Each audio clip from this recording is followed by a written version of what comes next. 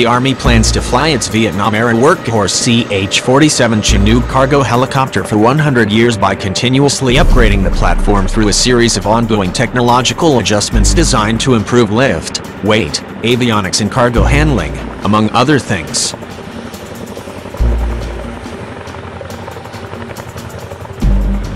The Army goal is to allow the helicopter, which was first produced in the early 1960s, to serve all the way into the 2060s, allowing the aircraft service life to span an entire century. Our primary goal is maintaining the CH-47F's relevance to the warfighter, Lieutenant Colonel Ricard Bratt said in a special statement to Scout Warrior last year.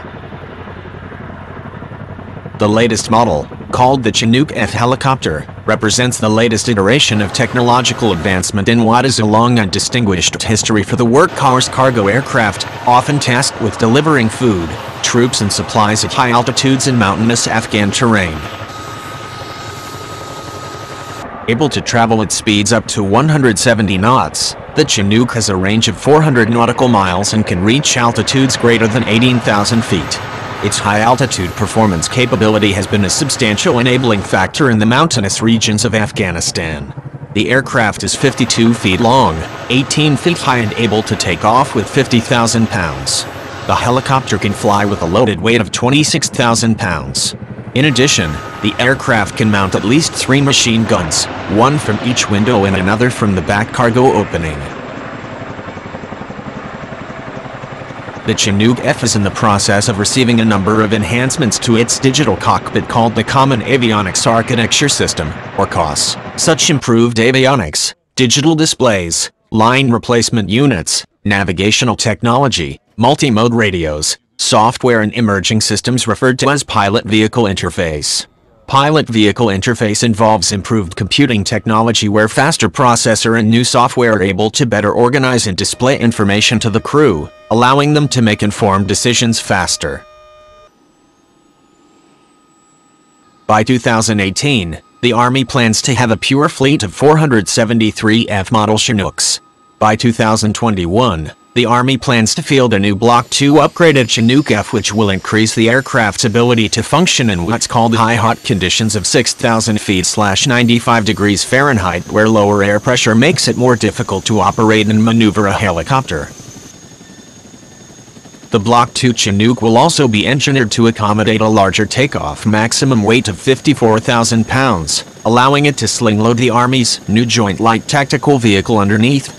This provides the Army with what it calls a mounted maneuver capability, wherein it can reposition vehicles and other key combat-relevant assets around the battlefield in a tactically significant manner without need to drive on roads. This will be particularly helpful in places such as Afghanistan, where mountainous terrain and lacking infrastructure can make combat-necessary movements much more challenged. The Chinook F is also in the process of getting new rotor blades engineered with composites and other materials designed to give the helicopter an additional 1,500 pounds of lift capability, Army officials explained. Another key upgrade to the helicopter is a technology called Cargo On-Off Loading System, or COOLS, which places rollers on the floor of the airframe designed to quickly on and offload pallets of equipment and supplies. This technology also has the added benefit of increasing ballistic protection on the helicopter by better protecting it from small arms fire.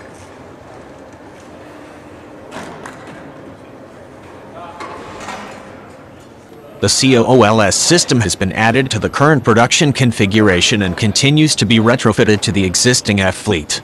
We have completed approximately 50% of the retrofit efforts. Since its fielding, we made very minor design changes to improve maintainability. The helicopter will also get improved gun mounts and crew chief seating, along with a new vibration control system. We are finalizing design efforts on an improved vibration control system that, in testing, has produced significant reduction in vibration levels in the cockpit area, Bratt said. The F model includes an automated flight system enabling the aircraft to fly and avoid obstacles in the event that a pilot is injured. Additional adjustments include the use of a more monolithic airframe engineered to replace many of the rivets built into the aircraft, Army officials said. The program is looking at some significant airframe improvements like incorporating the nose and aft sections of the MH-47G Special Operations variant onto the CH-47F. In addition, the program office has conducted an in-depth structural analysis with the intent of setting the stage for increased growth capacity of the airframe for future upgrades, Bratt said. The CH-47F program is also planning to add conditioned maintenance to the aircraft, small, portable diagnostic devices, which enable aircraft engineers to better predict maintenance needs and potential mechanical failures, service officials said. Protecting helicopters.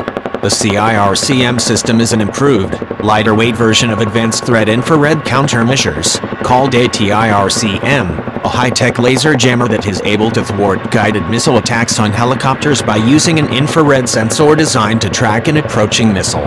The system fires a multiband heat laser to intercept a missile and throw it off course. ATIRCM has been fielded now on helicopters over Iraq and Afghanistan.